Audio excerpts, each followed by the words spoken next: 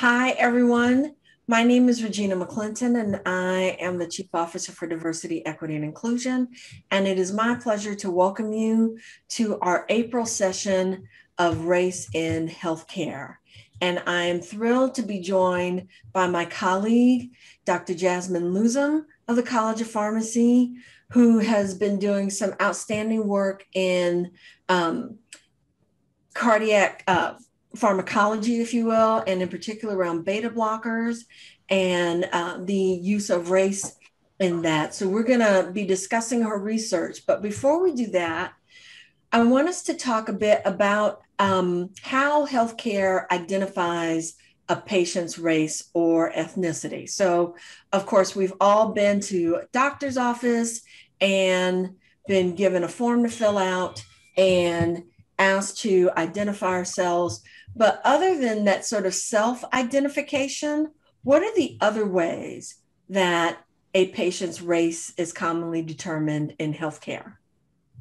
So it depends on a few things. One, like you said, is how you're presenting to the healthcare system. So if you're presenting to like an outpatient clinic, like you mentioned, and you fill out your intake form, then you can self-identify that way.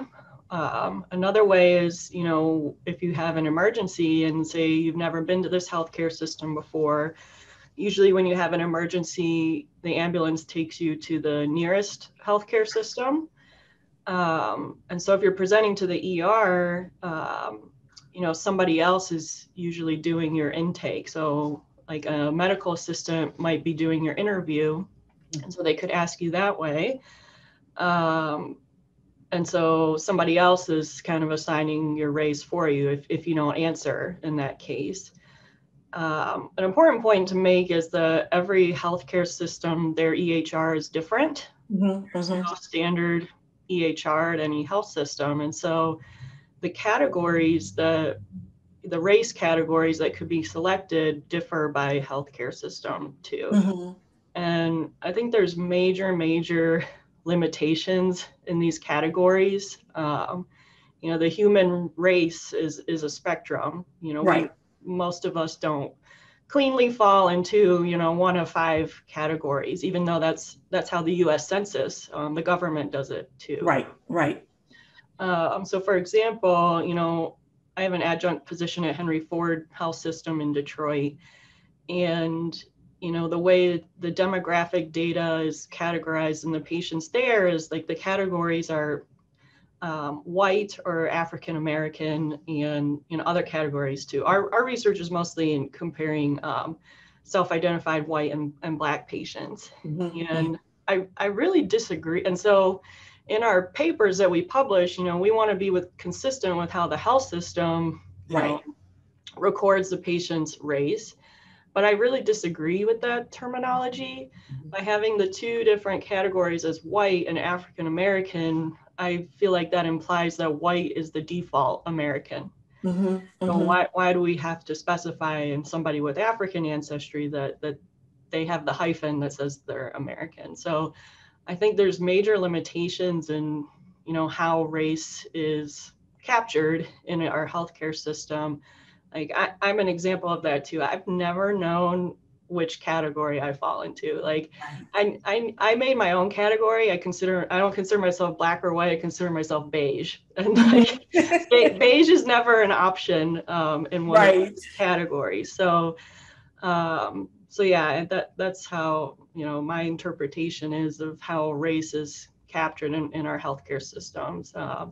There's usually like an other category. If you don't cleanly follow into one of these five major categories, there's usually like an other or a more than one race category, which, someone who's of mixed race, that could be, thousands of different potential combinations. So categorizing all those very diverse individuals as just more than one race category is not good. And then, so you have like the race category, and then you also have your ethnicity, which is usually binary of Hispanic or non-Hispanic. Right.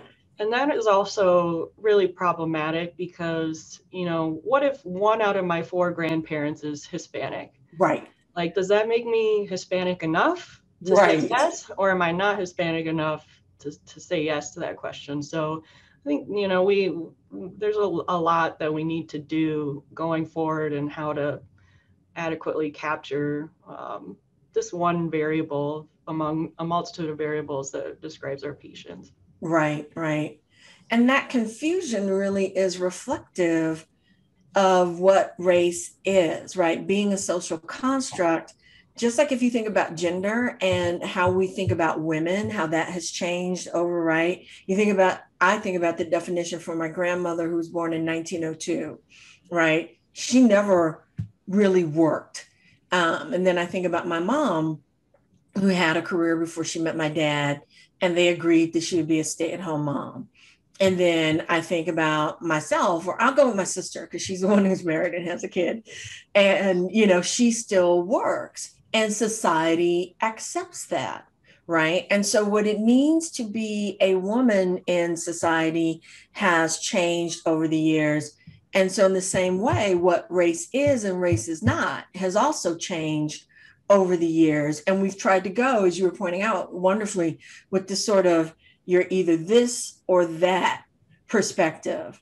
And I don't know that America ever really fell into that kind of a binary perspective, but certainly not now. You think about the other category, almost anyone who is of African descent, who has been in this country for several generations, could easily click other, right? Yeah. But I couldn't even tell you what my other was, right? So it's like, well, I know we're Black people and we're proud to be Black people. So we're going with the Black category. Right. Yeah. And so it's more of a social identity than anything around my biology. Yeah. So it's interesting. And I appreciate your study. We're going to dive into it in just a moment. But thinking about, do we need to use race as an identifier? And I feel like that would just be such a shakeup to the medical field if we did that. Yeah. On one hand, by us continuing to use race as a variable in biomedical research, we're sort of reifying the misconception that race is a scientific construct when it's really not. It's mostly a social construct. There's some correlation with genetics, but it's not perfect. And our research, I can show you that later. Yeah. So that's one reason to not use it in our research.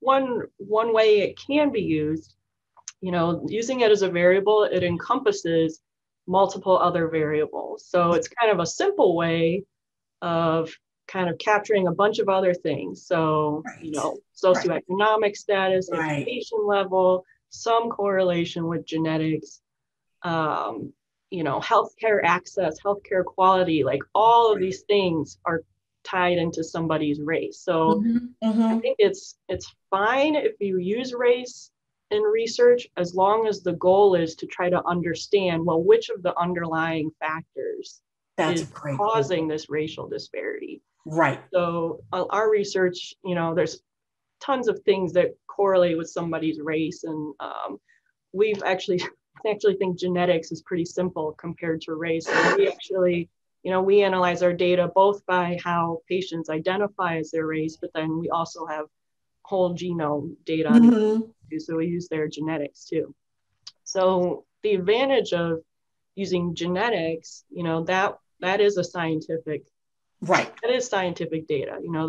Your genetics are the product of thousands of years of evolution. Yes. And so, we're looking at differences in drug benefit. And if we see differences in drug benefit by someone's genetics, but not their culturally identified race, then that will signify, there really is a pharmacologic mechanism underlying this racial disparity. If genetics doesn't explain that, then that is pointing to, well, it's probably social factors, right, contributing to differences in drug outcomes. Like, these patients are all prescribed beta blockers, but maybe this group of patients on average, like they don't have a pharmacy in their neighborhood, or they can't get to their pharmacy. Like they don't have transportation to get to their pharmacy. Their pharmacy doesn't deliver. They have a worse health insurance plan, so they can't afford the copay. So that's why we try to separate out the genetics, which would point to real pharmacological differences, from these potential social factors. And I think so that's one way I think it's okay to use race in research, as long as you're trying to figure out like what are the real reasons underlying this race difference. Because and I think that's important, because that's going to guide like what interventions are necessary. Like, if we find a difference in genetics, well, then maybe we need to genotype patients and use different drugs depending on what the patient's genotype is. But if it's access to a pharmacy is the problem, then that's a totally different, problem to solve with a totally different intervention. So Awesome. So when we talk about genetic interest in when we talk about genetic ancestry, and it was one of the things that I thought was so striking in your paper. For African American, usually we talk about what country you're from, and we see the ancestry.com and 23andMe. I'm like, we thought we were German. Turns out we're Italian, right? And that's a country. They're probably locating a person to like a clan within that country, a region, but that gets you a country. But for African Americans, right? Because we are the descendants of those who were stolen, and that ancestral knowledge was taken away from us. We don't have that kind of information. So would you talk a bit about how you address genetic ancestry for those who have African descent, and in particular with your study, because I thought that was very striking. Yeah, I mean, you make a good point. Like our research on genomics in European ancestry is way, way, way far ahead of other ancestries. Probably Asia is next, and Africa after that.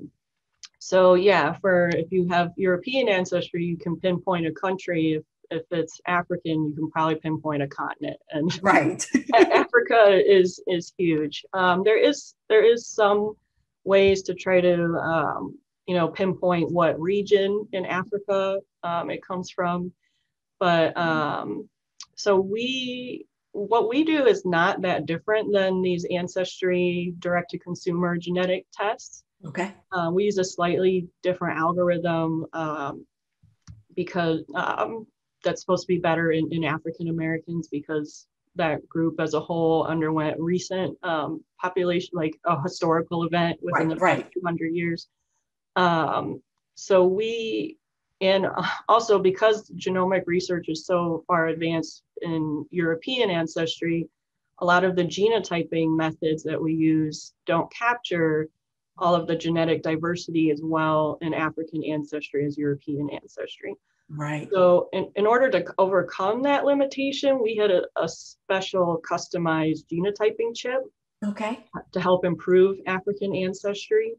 So we use this Axiom Affymetrix biobank array, but it includes, so in total it includes about 600 genetic variants that are selected to optimize imputation, because there's probably like 1 million independent genetic variants within our genome.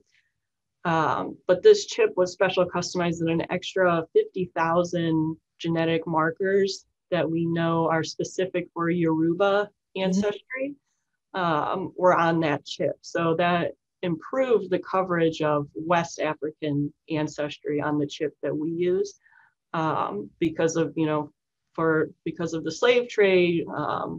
African American ancestry, a lot of it comes from West Africa. So that's why Yoruba markers in particular were added to this chip. So we can use an algorithm that can quantify what proportion of their ancestry is Yoruban. And so that's how we analyze ancestry in our data. So yeah, but that, Africa is a really large continent. So that's, it still doesn't cover everything, but it's better than most methods that we have. So in one way, then doing that gives you kind of a specific population. So in other words, if you're going to study Japanese Americans, Japan is a very specific place, right? And so It's an you can island, get, yeah. right. And so you can get this genetic idea of Japanese ancestry. And so this allows you to assess essentially West African and more specifically Yoruban ancestry, which can then obviously give potential information about Africa on a larger scale. And using other markers could be very useful, but certainly this gets you into a very large contingent of the African American population in this country. Yeah, exactly. And one advantage of this is we now have a continuous variable. It's not categorical, like are you black or white? We can quantify, and it's in our data, it's a really broad range of how much Yoruban ancestry is in our patients. And it was really interesting. There's, several patients who self-identified as black and they had 0% Yoruban ancestry. Right. And there were several patients who self-identified as white and they had 100% Yoruban ancestry. And it happened so many times, like at least in 100 patients, that wasn't a data entry error. It's just the way our country is. Yes. On a side note, I have found it entertaining. People who identify as white supremacists who take these DNA tests and find out they have African ancestry and then try to come up with some incredibly ridiculous explanation as to why. Yeah. But I digress. Yeah. Well, right. I mean, we all came from Africa, so. Right. So I want to get into the work that you've been doing, and in particular, your research paper that we shared with everyone.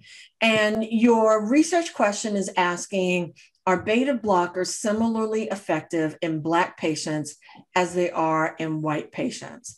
And so let's go ahead and start with sort of the basics.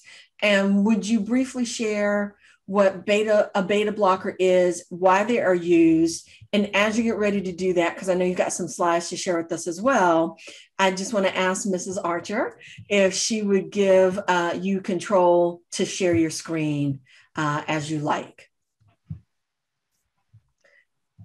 So yeah, I mean, beta blockers, a really commonly used drug, definitely in the top 200 prescribed drugs. They protect the heart. They have multiple mechanisms to protect the heart. So they're used in multiple different indications in cardiovascular disease. So like after somebody's had a heart attack, it's a foundation, essential therapy in anybody who has heart failure. And it's kind of like a third, fourth, fifth line agent to treat high blood pressure.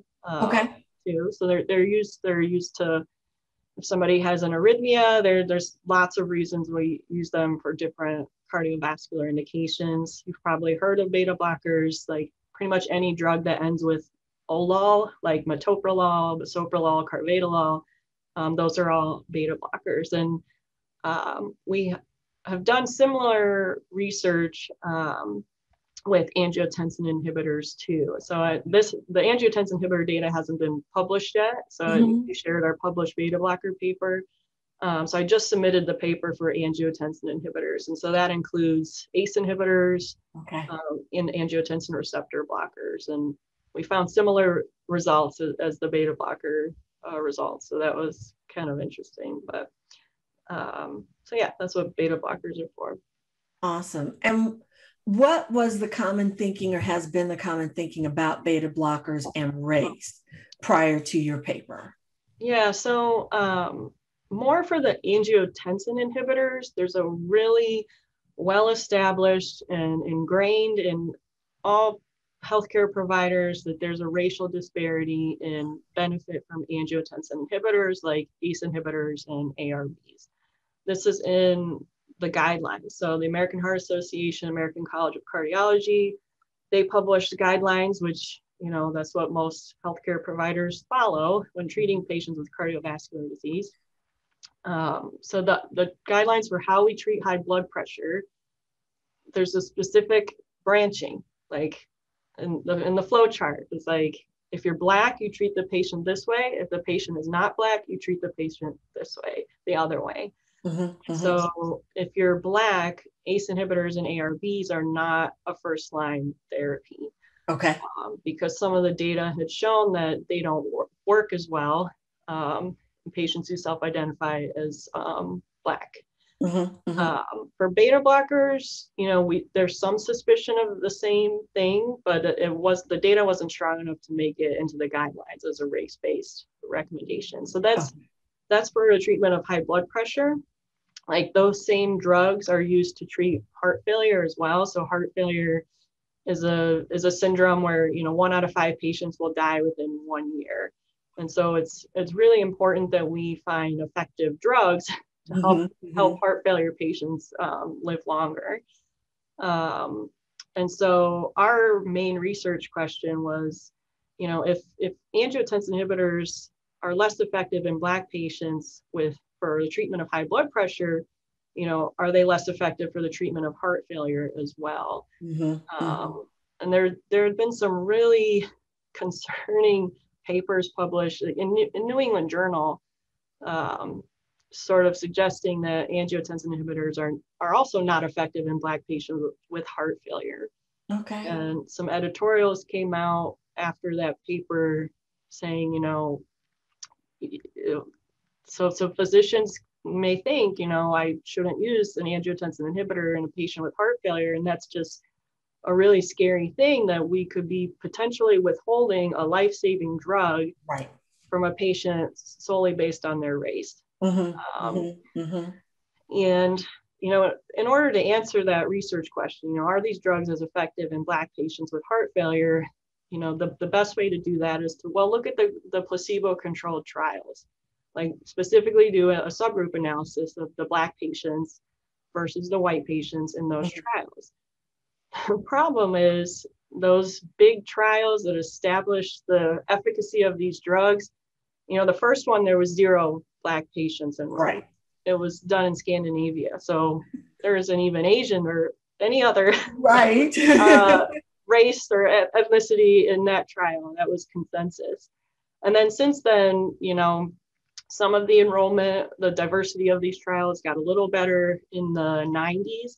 But then again in the 2000s, the enrollment of Black patients in those trials was between like 0 to 5%. Okay. So we don't really have enough data to know, like, are these drugs working as well in Black patients with heart failure? And so somebody tried a meta-analysis of those, those few Black patients in those trials, and they found that it didn't look like they were. Okay. But since it was such a small sample, we're still not sure. But the heart failure guidelines, still say treat everybody with an angiotensin inhibitor, regardless of their race. So my mentor, David Lanphier, he's a heart failure specialty cardiologist at Henry Ford. Since there's not enough data in Black patients, and being located in Detroit is advantageous for the recruitment of Black patients into studies. So he started his own data set back in 2007. Okay. Since then, it's enrolled 1,000 heart failure patients, half self-identify as Black and half self-identify as white. So we tested this question, and the good news is we found equal benefit in Black and white patients with heart failure. So that's good, and it supports the guideline recommendation those drugs be treated in all patients, regardless of their race. But I wonder, and we looked at it by ancestry too, and we didn't find any differences by their ancestry. What's unique about Henry Ford, the health system, and the data that we use, and I think it's playing a larger role than what we initially suspected, is all of the patients in our study all have the same health insurance plan. So Henry Ford Health System is unique compared to the rest of our country, in that a large proportion of their patients have this Health Alliance plan.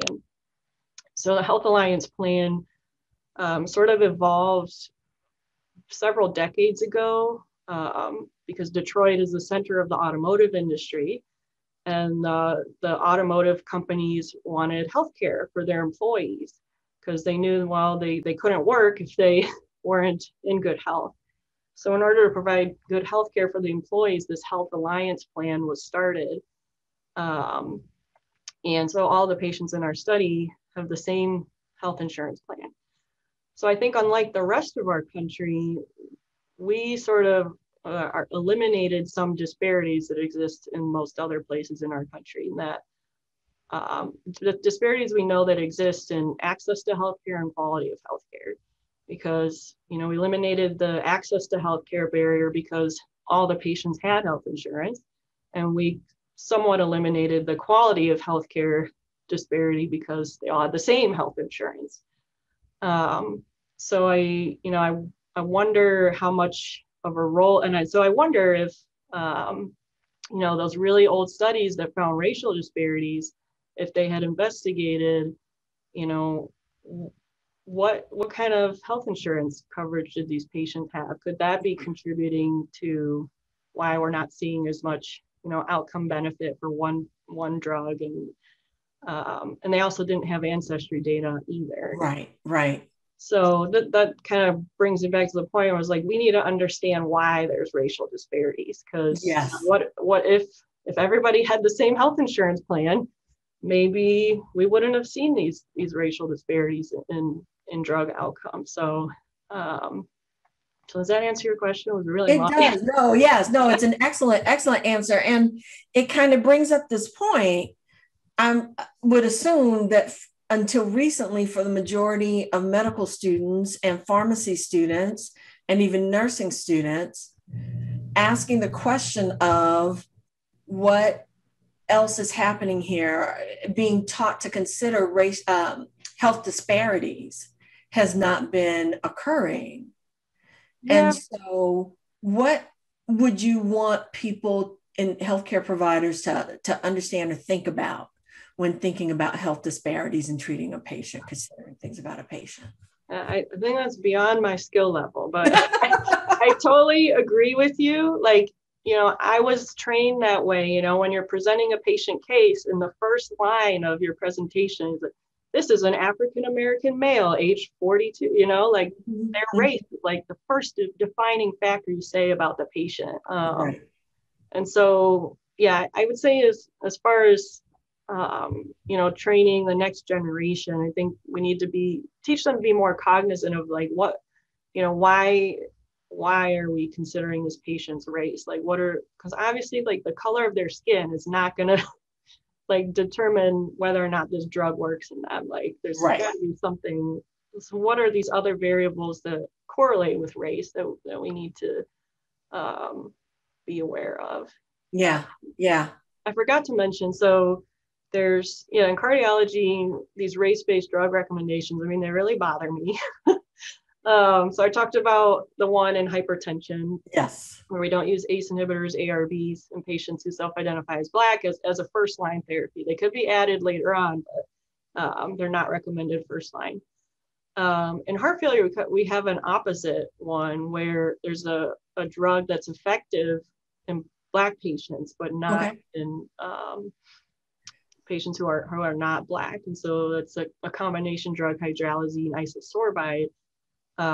So in the hypertension guideline, they give providers these flow charts. Like this is how you treat the patient. So in hypertension, there's a race branching that says don't treat Black patients with ACE inhibitors, ARBs. But in heart failure, there's another branching where it says if the patient is Black, make sure you consider adding on Bidil, or this hydralazine isosorbide drug. And so that's another one where I want to understand, like, why is that drug only effective in patients who self-identify as Black? I mean, there's some hypotheses that it relates to, endothelial function. And so I feel like this is why we need to understand the mechanisms, because, it could be that there's Japanese patients who have this endothelial mechanism that they would also benefit from Bidel, but without further investigating, why is this drug effective in some patients and not others, then we'll never know. Some patients could be missing out on an effective therapy just based on their race. So. Right. And should we be looking at some other marker, like something that marks around that what's happening with those endothelial cells, right, instead of just race? Yeah. That's an excellent point. So tell us more about what your research showed, and recommendations that you all had as a result of the research. Sure. I mean, I can be easier if I showed some slides. That's fine. You are good to go. So,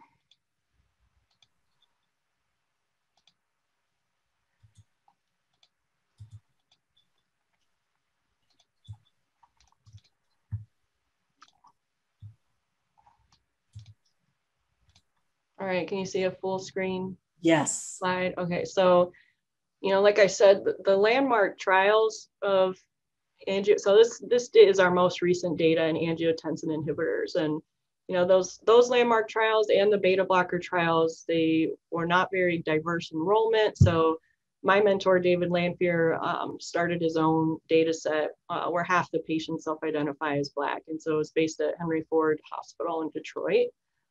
So far he's enrolled over 1,600 heart failure patients.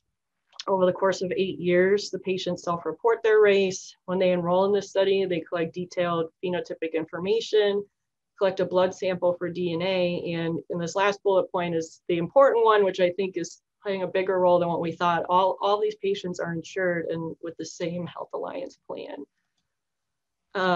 So the reason why we specifically enrolled patients with that health insurance plan is that allows us to collect insurance claims data. So we know exactly how many tablets were dispensed to the patient and when it was dispensed.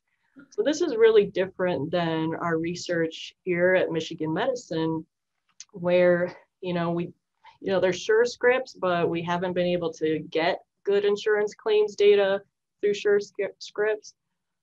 So we only have medication data based on what's in the EHR. So we know what the patient's been prescribed in our healthcare system, but we don't really know, did they pick it up at the pharmacy? Are they picking it up on time at the pharmacy? Are they getting their refills on time? So this was a huge benefit of doing research with Henry Ford Health System. So we can capture the patient's adherence to our medications better. And so this is the Axiom Biobank genotyping array we use. And it included a customization to include a booster of YRI, which is Yoruba ancestry. So this genotyping chip, we can get a lot of different kind of genetic information from it. It was designed to optimize imputation, include some exome content, pharmacogenomic markers, and et cetera. For this particular analysis, we use ancestry informative markers, and we use this Ancestry Map 2.0 algorithm to quantify the proportion of Yoruba ancestry specifically. So we use cost proportional hazards modeling. I won't go into the statistical analysis in detail. So a limitation of our data set, it is just one healthcare system. Mm-hmm. So, we wanted to replicate our results in independent data sets. So we collected a separate cohort of heart failure patients just using EHR data at Henry Ford. But we also used data from the GUIDED trial. So this trial, the purpose was to see, does measuring a patient's BNP level and adjusting their drug therapy according to that improve outcomes in heart failure patients. Okay. And the trial didn't work, but we have the data available to test other hypotheses like this one. And we did a meta-analysis of the results from these 3 different data sets for self-reported race, because we didn't have genetic data in the GUIDED trial. Right. And thanks to Mike Dorsch for giving me access to GUIDED trial data. So this is where we compared, the proportion of Yoruba ancestry to how they self-identified as their race. And so this is where you see a really, you know, our ancestry is a spectrum. So on the y-axis is proportion of your Yoruba ancestry, and this is the patients who self-identify as Black. So all the way on the right here, this little plateau is where the patients have 100% Yoruba ancestry. You can see there's a wide range, and on the left side where there's this gap, there's lots of patients who self-identify as Black who have 0% Yoruba ancestry. So on the bottom, and the patients who self-identify as white, we see another spectrum. And again, on the right, you know, there's patients who have 100% Yoruba ancestry. So this is why, you know, race does not always correlate with genetics. Right. So we, like other studies, we look at the characteristics of these patients who self-identify as Black or white. We saw lots of differences between them. And the bolded p-values on the right, like the differences we found are consistent with what's been found before. Patients who self-identify as Black, they get heart failure at significantly younger ages. Their heart function is significantly lower. The cause of their heart failure is more often high blood pressure or hypertension than coronary artery disease, like it is in white patients. They have poor kidney function, but the white patients more often have atrial fibrillation. What was encouraging for us in the bottom here is just looking at drug treatment rates. So the exposure to angiotensin inhibitors was actually significantly better in the Black patients. Beta blocker treatment rates were significantly better too. This was surprising, you know, considering Detroit is a place where there's been race riots. Right. So we were glad to see this, and it's different than, you know, Mike Dorsch's paper, where he found statin prescribing.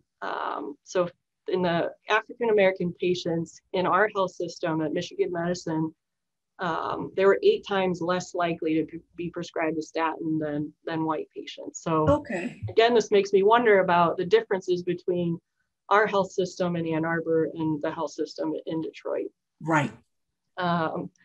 So on the right here is the comparison by West African ancestry. So even though 416 patients identified as Black, only 309 had greater than 80% West African ancestry.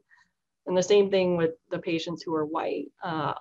369 self-report as white, but only 353 had less than 5% African ancestry.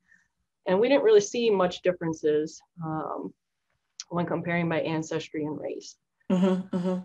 So, you know, this is where I already told you the answer to this, where we found equal benefit for ACE inhibitors. And this is the same in our beta blocker paper too. So on we had 3 different data sets to compare self-reported race. Here we're looking at the hazard ratio and 95% confidence interval for the reduction in the risk for death with angiotensin inhibitors. And, you know, regardless of whichever data, the 2 Henry Ford data sets, the hazard ratios in the Black and white patients were really similar, and the 95% confidence intervals were overlapping.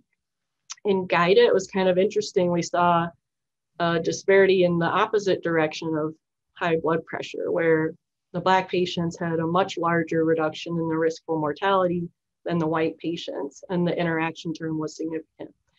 But when we brought it all together in a meta-analysis, so over 1,000 Black patients and 1,000 white patients, the hazard ratio for these drugs was pretty much identical. And this is the comparison by self-reported race and ancestry. You can see it's pretty much identical. So I really want to understand, why is there a racial disparity for these drugs for the treatment of high blood pressure, but I think we have pretty convincing data that there isn't a disparity in the treatment of heart failure. So. Fascinating. So there's another component, and I'll ask that question in just a moment. Well, I'll ask Amna's question. I keep hogging the show. That's not very nice of me. Amna asked, can Dr. Luzum discuss the guided trial a little more? where were patients recruited from? So that ties into what I was thinking. Wonderful point, Amna. I can't remember if she already said it. Sorry if you did. No, I didn't say that. So Guided recruited patients, I think, from 40 different sites from the U.S. and Canada. But Wow. I don't think there was none of the Black patients were from Canada. So yeah, I think it's 40 different sites all over the country. So a more broad geographic distribution than our single data set from Detroit. Right. Just a follow-up question. Yeah. Do you know that if they were like more urban, rural? I mean, I'm guessing you said it sounds pretty diverse, so they probably just took a sampling from everywhere. I'm thinking it's probably going to be more urban because, usually these trials are done at academic medical centers, which are usually located in more urban areas. Mm-hmm. I think it would be hard to recruit when they're enrolling for a clinical trial. They're going to want to enroll the easiest way possible. And I think it would be difficult to try to enroll from rural areas. So that's my assumption. Okay, thank you. So that ties to what I was sort of wondering, and in no way is this any kind of a flaw, but Isabel Wilkerson's first book, The Warmth of Other Suns, recounts the Great Migration of African Americans out of the South. And what we know, right, is that a contingent stopped in Detroit. Other contingents went on to places like Chicago. Some stopped in Cleveland. Yep. Fortunately, some made it all the way to California.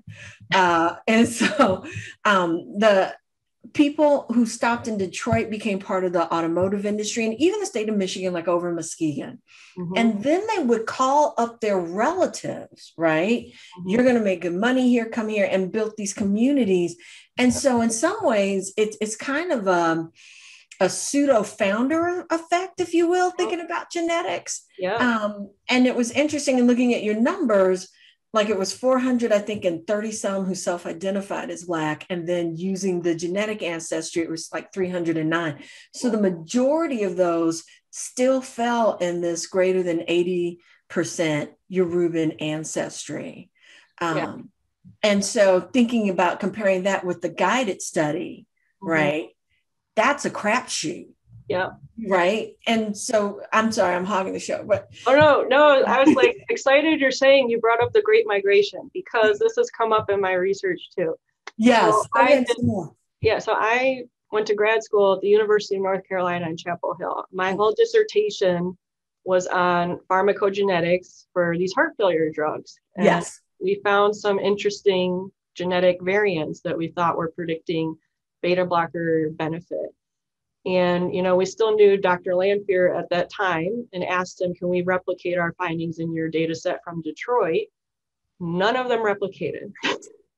And my former mentor, James Jackson, who unfortunately passed away in September, he laughed. He's like, I'm not surprised by that. He's like, because, there was genetic drift because of the Great Migration. He's like, I'm not surprised. You cannot replicate genetic associations found in the South with genetic associations from data from the North. And so that just adds like another layer. And so, one statistical geneticist recommended to me, there's ways to estimate local ancestry versus global ancestry. Right.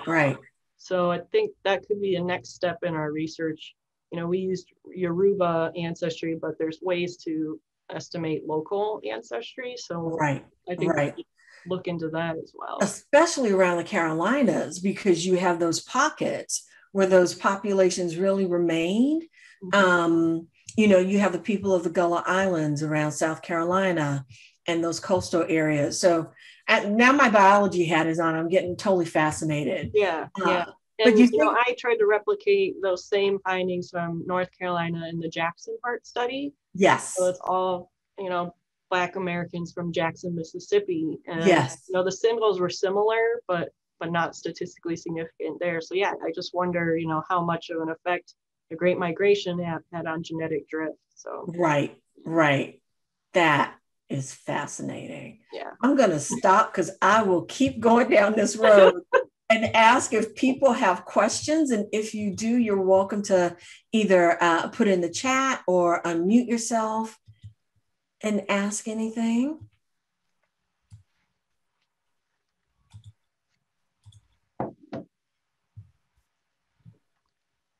Dan always has a question. I'm surprised. Oh, here he is. I was just reaching for my headset. So, I was really interested in your comment about the approach that you guys are taking, where you're trying to understand these clinical outcomes and figure out how much of it is attributable to genetics versus how much is non-genetics, which would mean there's some other factor involved, not non-genetics, non-pharmacological, you called it. An alternate approach would seem to be to use some kind of pharmacological surrogate endpoints, right? So you give a dose and see how much does the blood pressure change to a single dose, or some other kind of very sensitive pharmacological response. Has anyone done that and looked at it between races or by genetics and figured out that way how much of the difference in pharmacological response, is there any, and can that be attributed to race or genetics for, I guess, blood pressure or whatever other surrogate endpoints you could use? Yeah, I agree with you. I mean, I think there's different ways this can be done to try to tease out the pharmacologic differences from the like social determinants of health. That would be one way, you know, bring heart failure patients into a clinical research unit, you know, do a washout of the drugs, although you probably can't wash out these drugs from heart failure patients because then they could decompensate and end up admitted to the hospital. But so I think it would be kind of hard to do in a controlled environment for heart failure patients, just because these patients are so such a delicate balance of them, like their heart compensating for, you know, what their body needs it to do versus decompensating and they need to go to the hospital. But so yeah, that's one way we thought about it, bringing patients into a clinical trials unit and just giving them, you know, a dose of the drug, and you can measure blood pressure, heart rate, things like that. But in heart failure, and I also think this is the difference between heart failure and hypertension, is heart failure patients benefit from these drugs independent of the blood pressure effects. Mm-hmm. So there's a bunch of other mechanisms. So these drugs are more beneficial for heart failure patients because of the neurohormonal effects than the blood pressure lowering. So there's lots of other mechanisms that these drugs are working by. And it's, in heart failure, it's like a long-term treatment too. Like they need to be treated. I think it's at least 3 months with a beta blocker before you can see improvement in their heart function on an echo. So I don't think for heart failure drug response, it can't really be done in like a controlled clinical research unit. So that's why we're doing it at the population level instead. But yeah, it's almost a flaw of this Henry Ford data is that we've eliminated some of these social differences in the patients by them all having the same health insurance plan. So we do have some. So when these patients were enrolled in this registry, they were asked, like, they were given a short survey on social determinants of health, like how well are you able to afford your medications, is one of the questions they were asked. So we're actually going to get into that next. Like I actually wrote a grant proposal about that to try to understand how to tease out these genetic differences from social differences, but we didn't see any differences in our data set. So I'm not sure how we could do that. I asked Mike, I'm like, we should look at this in our healthcare system. Mm-hmm. And Mike has a dashboard of heart failure, how heart failure patients are treated at our health system. And, the initial findings, there's no difference in our health system either. So, yeah, you don't really know. What about in the hypertension space, where you said the difference between races is more well established, or at least seems to be more well established? Has anyone tried, and you do have the blood pressure surrogate, has anyone tried those controlled clinical experiments to see, is there actually a pharmacological difference in races in their blood pressure response? I don't know if somebody's done a controlled clinical experiment, but it has been done on the population level. So just in November, so the SPRINT trial is this one of the most well-known hypertension treatment trials, and they just published analysis like we do, where they analyze the differences by self-identified race and West African ancestry. So they used Yoruba ancestry exactly like we did. They found out the racial disparity was explained by self-identified race. Ancestry did not explain the difference. So what they conclude from that study is it's social determinants of health that are determining that racial disparity in blood pressure response, and not genetics, which alludes to pharmacology. So a paper was recently published in the blood pressure space that it's not pointing to genetics, it's social factors. This is so awesome. That's why when I saw this series, I was like, I want to talk in this series. I have a lot to say.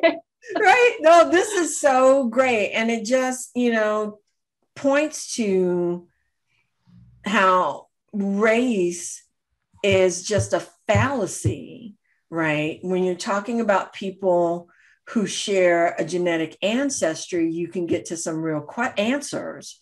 But without it, making these assumptions based on race just shove you right into really addressing or accounting for social determinants of health, even though that's not what you think you're accounting for. Mm-hmm. Mm-hmm. So that is just fantastic. Dan put some information in the chat, so do feel free to check that out. And I'll ask if there's one more last question anyone would like to ask.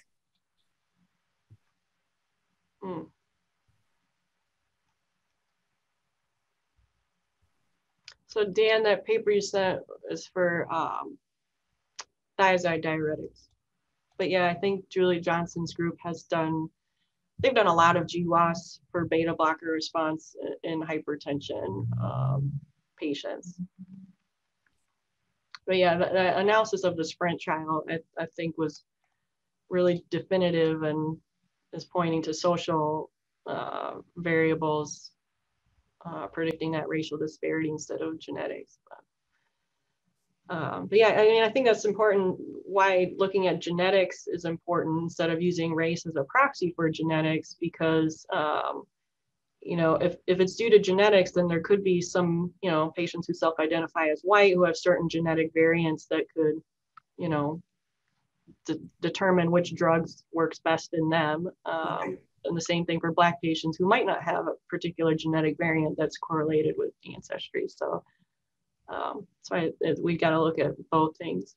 Yes, definitely. Regina, can I ask a question? Yes, you can, Mike. This is Mike. So Jasmine, the one thing that when you go back to some real early papers that look at this as well, there seems to be an interaction with gender as well, with race, and that, that specifically African-American women may get either undertreated or not get the most optimal treatment in some diseases. And I didn't hear you comment on that, but I wanted to hear your comment. Yeah, I am not familiar with gender differences for these drug responses. I will say another thing that has made this research more complicated is that the outcome that's analyzed has determined whether or not there's a racial disparity. So like those old papers in heart failure that showed that were really concerning and published in New England Journal, when the outcome analyzed was hospitalization, they found a significant racial disparity. When the outcome was death, there was not.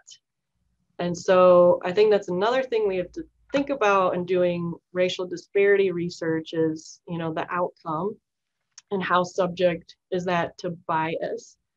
Because we know, my mentor, James Jackson, taught me that Black Americans utilize the healthcare system differently than white Americans. And so if your outcome is hospitalization, and we know there's biases in which Black Americans more often use the ER instead of a primary care doctor. And, you know, there's biases against who gets admitted to the hospital. So if your outcome is hospitalization, we saw more racial disparities in there than if the outcome is death. So that's another thing to consider. So we're also analyzing different outcomes for this data, but I have not heard of gender differences. Yeah, I put a paper in the chat that's it's like a New England Journal from 1999, but showing that, you know, just the recommendations for catheterization. So it's a cardiovascular, you know, space. I just wonder if there's also maybe in this for drug outcomes, there may be something. I know that when I've talked about this to people before, you're getting back to your point that, you know, why is it that why does your data show something that's similar to maybe what U of M's data shows when it comes to heart failure in med therapy? One of the things to think about that I didn't know about until I started looking into all this is that African Americans are less likely to actually get a referral to a cardiologist. There's data out there. And so if they don't get a referral to the right place, then they may not get the therapy already. So if the therapy is being given by people at, you know, academic medical centers like Henry Ford and the University of Michigan, but they're not getting referred to those centers, then they're getting undertreated in the community and we don't even know about it. That's right? true. So that's just something to think about in all this, is when thinking about an intervention or some sort of outreach, that we need to think beyond our own walls. Yeah, there's so much work to be done. You know, there's so many biases at every level. So I'm more familiar with the heart failure data, and there's so many biases at every level of a heart failure patient's care. Like there's bias in, you know, when Black heart failure patients are admitted to the hospital, they're less likely to be admitted to a cardiac ICU as opposed to like a general ward. You know, there was a really interesting grand rounds maybe a month or two ago now that showed that there's racial bias in which heart failure patients get selected for a transplant and which don't. So yeah, there's a lot of work that needs to be done on every level. I focus on the drugs. Well, this has been a wonderfully, wonderfully rich conversation. Dr. Luzum, I want to thank you for taking the time to do this and reaching out. Yes, you were sort of the first person who was like, you know, if you got a slot, I'd be happy to do this. So really glad we got to make this happen. And I want to thank each of you for attending and those of you who are watching the recorded version. And we will keep this up and see how far we get over the next few months. We might have to take a break till the fall, but I hope that we are both informing people and helping people to kind of break down barriers around discussing what race means and doesn't mean in healthcare. Thank you all very much. Enjoy the rest of your day. Bye.